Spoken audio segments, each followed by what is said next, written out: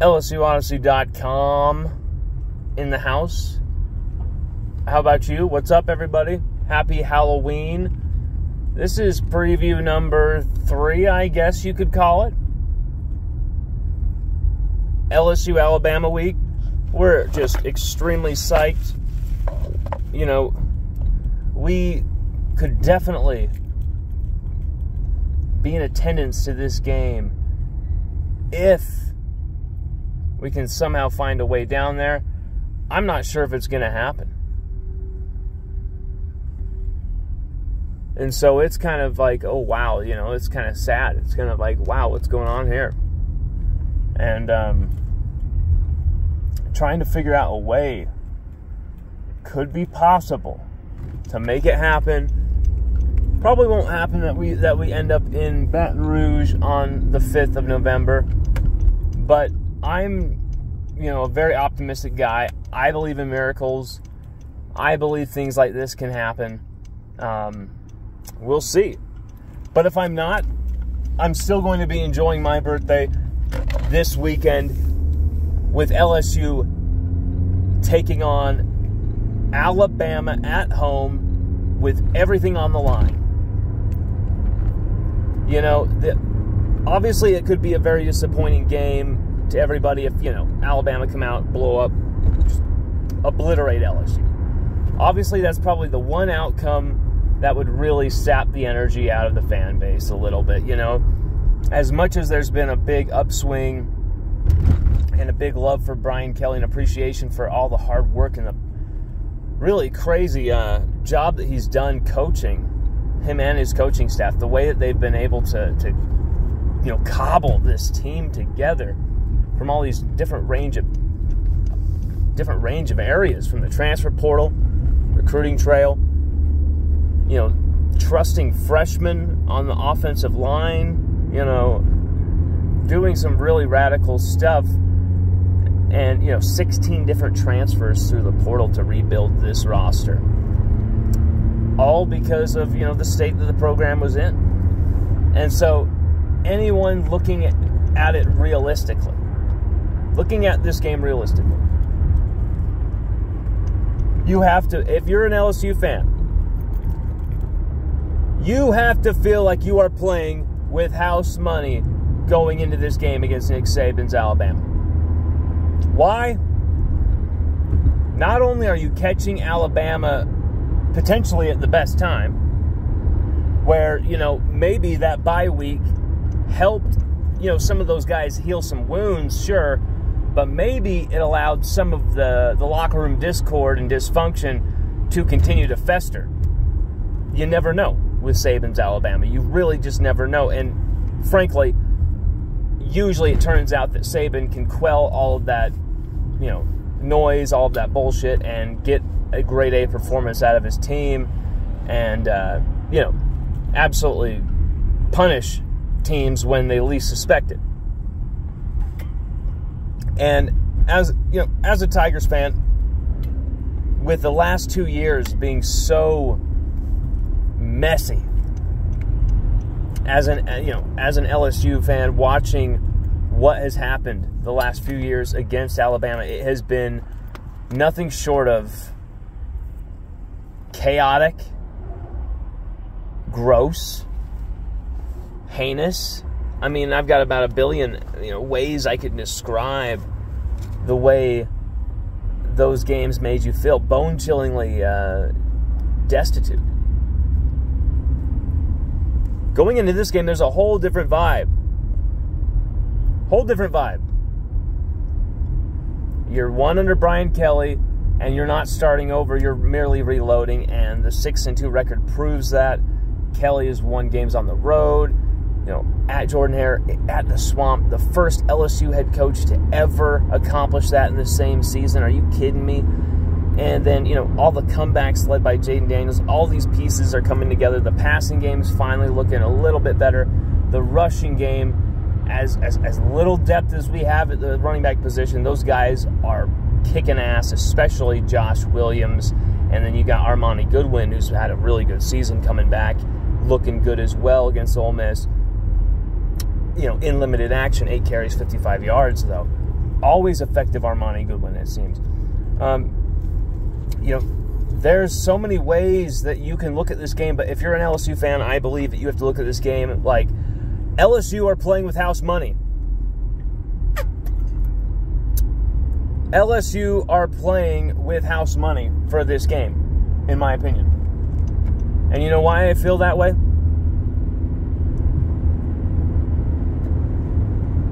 Because of all the reasons I just stated. LSU were not pegged by anyone to be here. And in fact, I would think even Brian Kelly would tell you at least we're ahead of schedule. Not that he doesn't expect to win, but he thinks... From interviews, press conferences that I've seen in the flesh, on TV, on any way, shape, or form you've seen Brian Kelly talk, coming on those Thursday TJ Rib shows, he's always been very humble and more downplaying LSU's chances this year. Always stating how it's going to be a process. And really, if you look at it, LSU are ahead of schedule in that process, in my opinion. Especially when you look at what people were predicting before the season and that type of thing. 7-5 ad nauseum, 6-win season less. People were really out for blood. But now, LSU don't just want to be, it's great to be at the dance, great to be a contender, when it's 15 minutes on the clock in the first quarter. No. Shaking hands with Nick Saban and thank you, Nick. Thank you for kicking our ass. You are our leader, Nick. No. No. Brian Kelly came to LSU to beat Nick Saban. Not to kiss his feet and wash his feet after a 44-6 defeat. Defeat.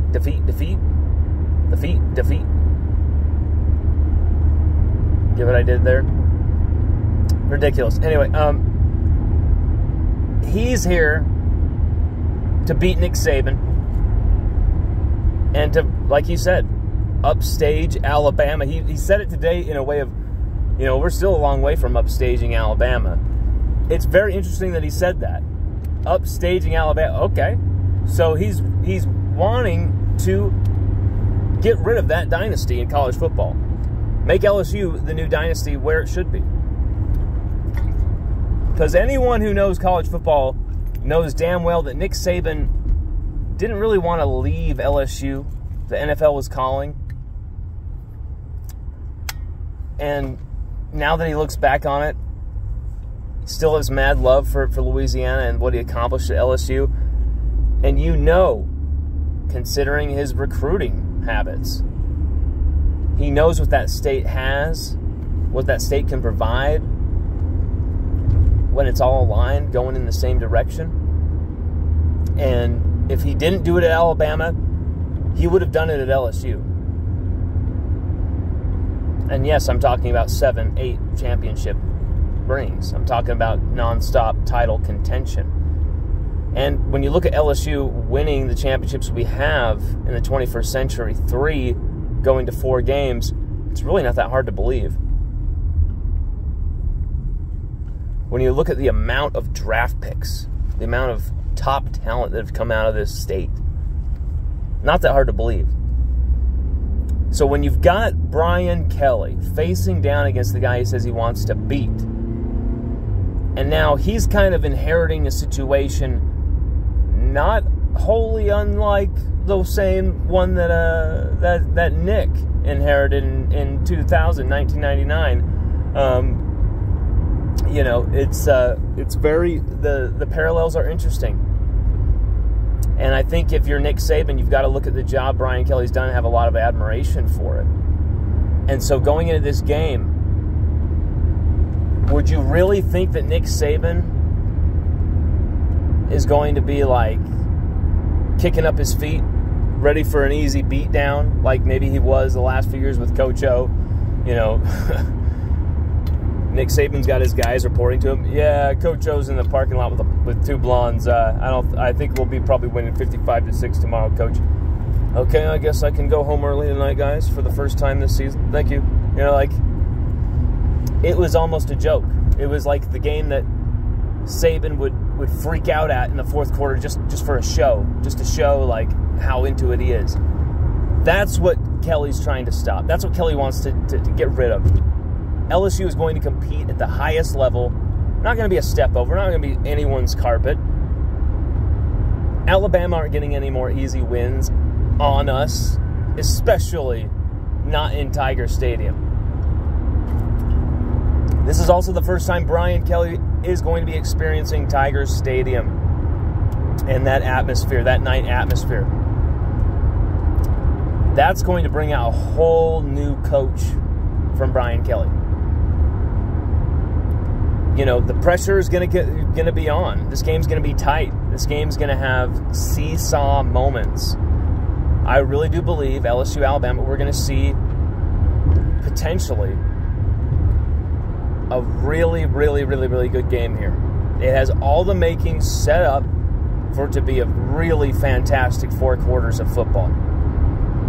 And in those moments, when the lights are shining brightest, when Kelly's got to make a decision, when he's got to literally, his decisions have got to out-coach Nick Saban or you're going to lose the game. What's Brian Kelly going to pull out? Or will this game be completely left up to these players on the field to execute and dominate, and no coach's decision is really going to have an outcome? I think the coach's decisions are definitely going to have impacts in this game, in the outcome of this game. How could it not? I think you're going to see a chess match between Saban and Kelly. I think those two coaches can't really resist that type of a scenario. I think they've been waiting. You know, I know Brian Kelly's been licking his chops, waiting for a chance to go head-to-head with Saban with a competitive roster.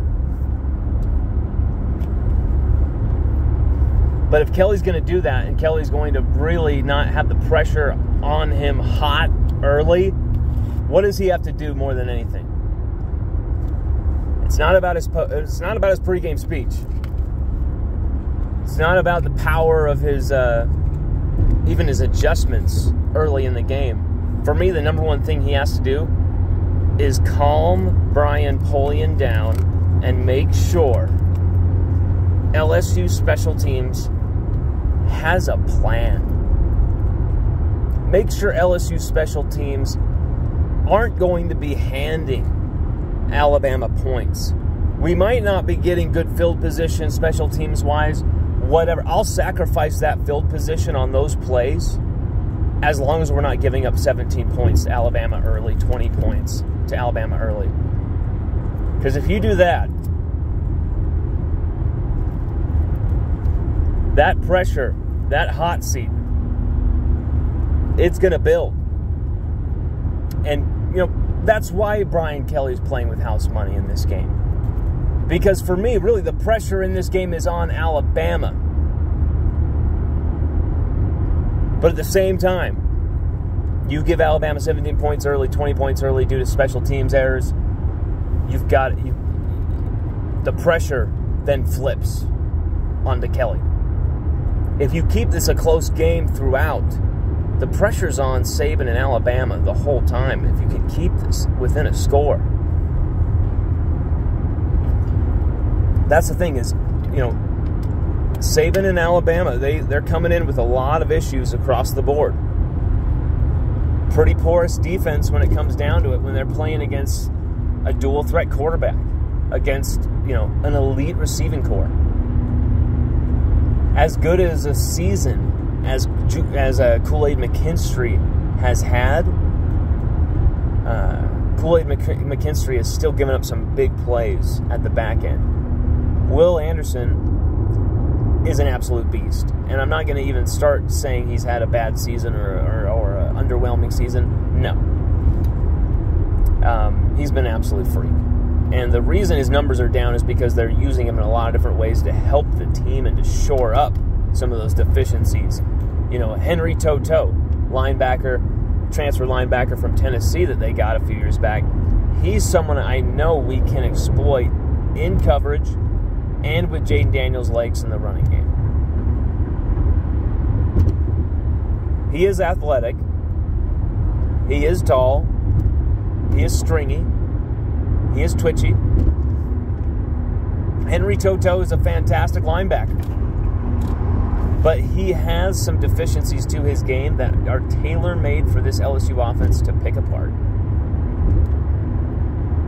And really, that's where you got to have a healthy Jack Bech.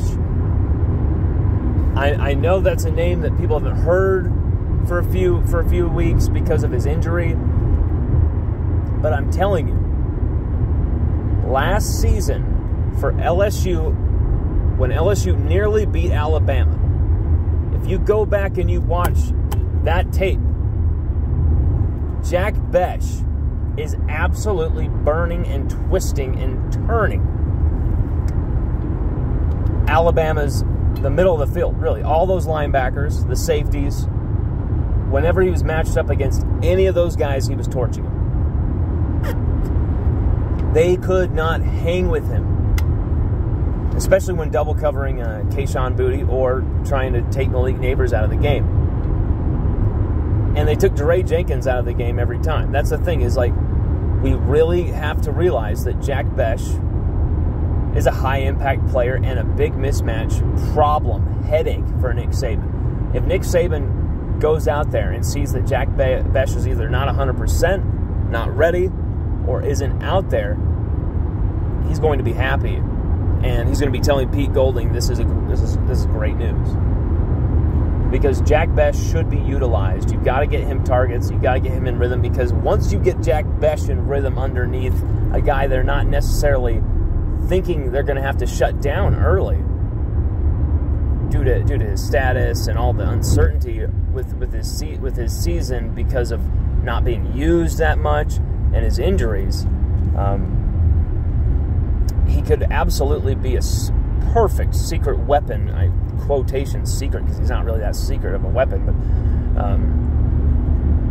Kayshon Boutte is the guy they're looking to shut down. Malik Neighbors is the guy they're looking to shut down. But once you get Jack Bech going, then it frees up that space that gets those guys going. And then you've got them by the you-know-what, because then you got Jaden Daniels having a ton of room to just tuck it in and run that football when he sees daylight. And that's the thing.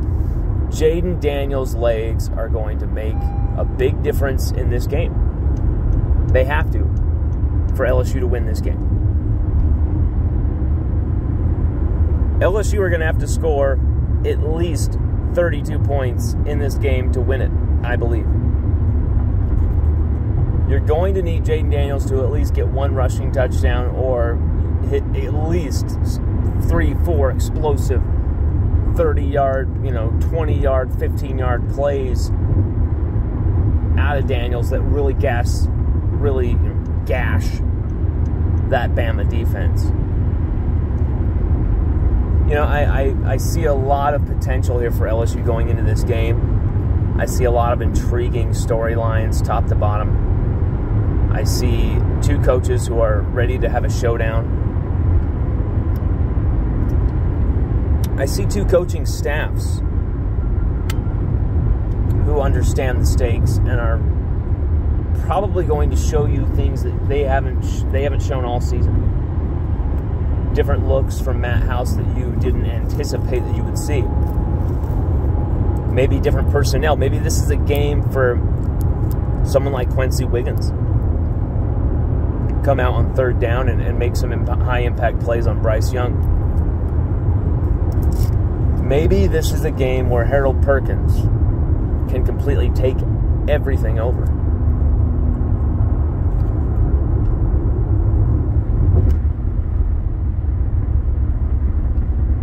Maybe this is a game where Brian Kelly can announce himself even louder through the megaphone as a perennial SEC contending coach with LSU by winning, by taking down, by beating Alabama. But at the same time, I really don't even think Kelly has to beat Alabama for the statement to have been made that LSU is back. If LSU give us a 4-quarter, all-world competitive show of pure Tiger greatness, which they did to the utmost of their abilities in 2021, at least defensively, then we'll have a chance. And that's the thing that really gets me going, is that this defense, the veterans of this defense have done it before. Yes, there's no Damone Clark. He's gone. No Neil Farrell Jr. But here's the thing.